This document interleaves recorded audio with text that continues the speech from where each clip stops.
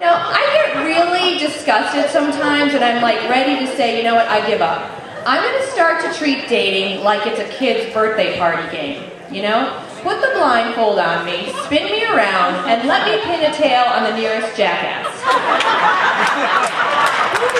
Like, woo, I win! Oh, I don't know, at least he's got cake, I'll take him.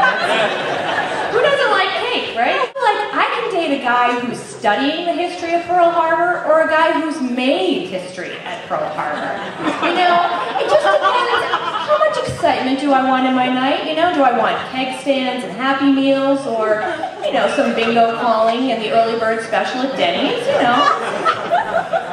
God love them, they mean well. They're like, okay, Jeannine, we had this new guy at work. Lee followed him into the bathroom and he didn't see a wedding band. So, we think he's perfect for you, but we just have this one important question to ask. What's more important, hair or teeth?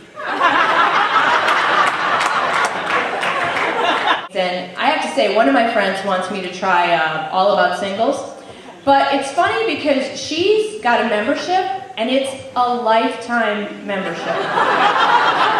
I'm like, do you see anything wrong with that, or am I the only one here? I'm like, isn't that like them saying to you, we suck at what we do? I haven't tried that yet, but I have to say I have tried Match.com. Oh my God. I had this one guy, he sent me an email and I was like, okay, he looks cute from this postage stamp size picture that I'm looking at. I think he's cute. So I read his profile and it said, I'm looking for an intelligent woman. And he had misspelled the word intelligent.